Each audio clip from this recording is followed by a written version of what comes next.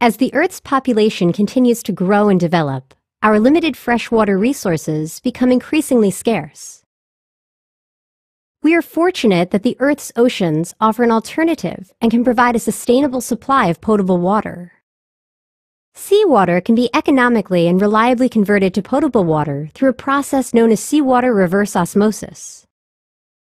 The process starts by extracting water from the ocean using wells located on the shoreline or by using an intake structure located in the open ocean. Osmosis is a naturally occurring process where a solvent, such as water, passes through a semi-permeable barrier. The semi-permeable barrier, or membrane, allows some things to pass through it, but not others.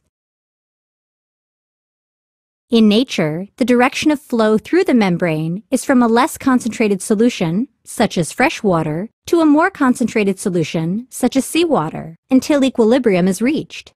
Reverse osmosis is when the opposite occurs.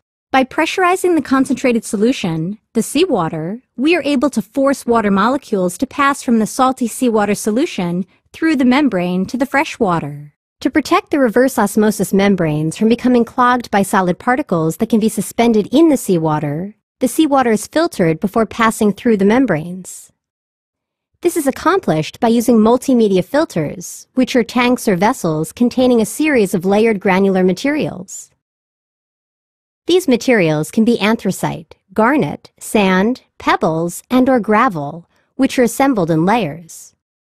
The filters remove sand, twigs, seaweed, and other particles from the seawater. In some cases, other types of membranes, known as ultrafiltration and microfiltration membranes, are used instead of multimedia filters to pre-treat the seawater. Next, the filtered seawater travels to the cartridge filters, which act as a second stage of filtration. Cartridge filters used for seawater reverse osmosis are typically made from a yarn-like synthetic material that is wound into cartridges. These remove even smaller solid particles from the seawater, such as fine sand and clay, before the seawater proceeds to the reverse osmosis membranes. High-pressure pumps increase the pressure of the seawater up to 1,000 psi.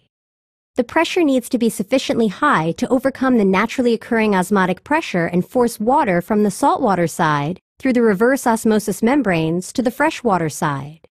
The salt particles in the seawater are rejected from passing through the membrane to the freshwater side and remain behind on the concentrated saltwater side.